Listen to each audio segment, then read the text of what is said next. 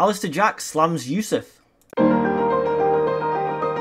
Alistair Jack has slammed Useless Yousaf for his new Skegsit paper, as he calls it. Of course, it's not new at all. It's just rehashed old lines from Nicola Sturgeon.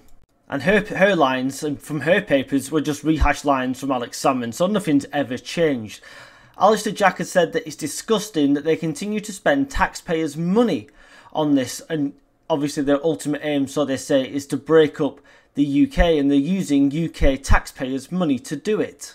I think Alistair Jack's been a little bit too polite here for my taste. He's called Humza Yousaf simply irresponsible and said that he should cease trying to break up the UK and instead start dealing with more pressing issues.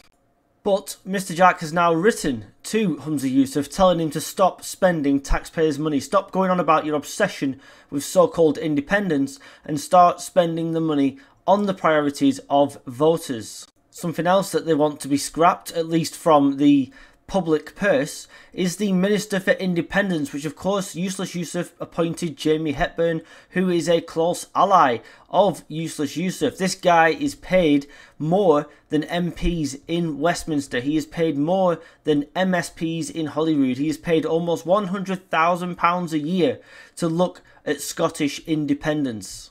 Of course, Westminster are right to act on this. Well, I say act on it, write about it. But are they actually going to do anything about it? To put this stuff to bed, to stop Useless Yousaf and his people wasting taxpayers' money like this, using civil servants who are paid by the public to try and break up the UK. These are party political matters and they should not be using taxpayers' money for these kind of pipe dreams.